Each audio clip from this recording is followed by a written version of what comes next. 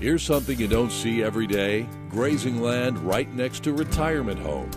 Both the Circle Square Ranch and the nearby neighborhoods are owned by On Top of the World Communities, a real estate company owned by the Cattlemen family. The man responsible for managing the cattle and caring for the ranch is E.L. Strickland, who has called this part of Florida home for his entire life.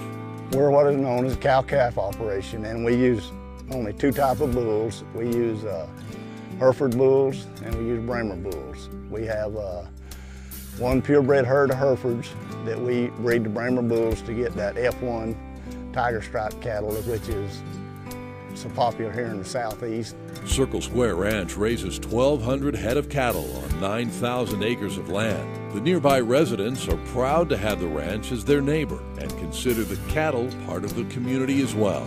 Circle Square Ranch is carved out of the middle of a huge development, and they're able to be right across the fence from obvious spectators and multitudes of eyes looking over their shoulder about what they're doing. They like to think the cows are theirs. For instance, I had one lady in one pasture next to their houses. I have to rotate the cows, you know, and she stopped me. She said, "Where's my cows?" I said, I just had to take them to get them something to eat, but they'll be back as soon as the grass grows. The grass is a key component of the ranch's success. Because of the sandy soil, the ranch uses grasses it can support rather than trying to change the land with lots of soil amendments. In addition, the cattle are rotationally grazed to help preserve and protect the pastures.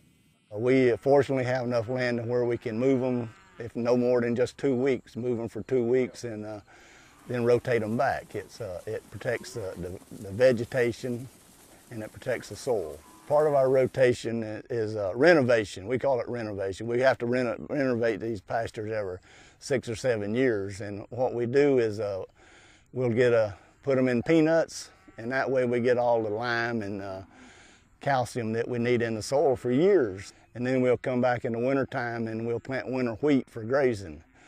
And when the winter wheat's gone, we'll put it back in peanuts for 2 to 3 years, and it just does a tremendous job. And then we'll go back and put it back in this bahia grass. There's a tremendous root mass under this bahia grass, and when we renovated it, it goes back into the soil. We've been renovating some of these pastures over 30 years, and they're more productive than the newer pastures. Circle Square has no natural surface water sources. Water for the cattle comes from deep wells, while the retirement community supplies storm water and gray water for the crops. An abundance of wildlife calls the ranch home, including many protected and endangered species, such as the scrub jay and the burrowing owl. When we started using wildlife biologists as consultants, you know, first thing, you know, they say, well, you know, you got a lot of wildlife. I say, yeah, we've been taking care of them forever. I mean, it's just natural. Each of those listed species out here actually has a very viable population, and they're doing great.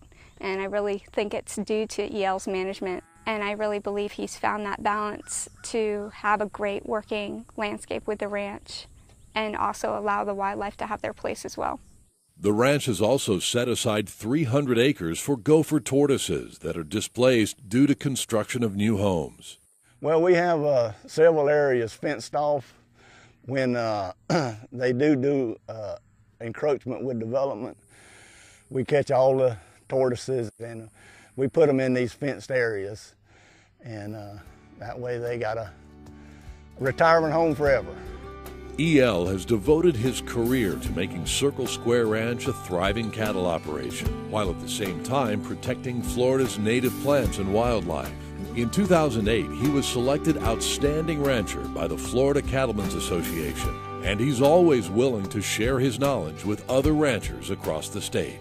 We want the people around us to understand that we're in the cow business, but we're also environmentalists. Not many people you meet are as forthright as E.L. is, and is so willing to show his operation and show his concerns. I remember in the early days, it was kind of a treat to get him to ride me around and show me what he was doing. They're the diamond in the rough, right here in the heart of Central Florida where development is king.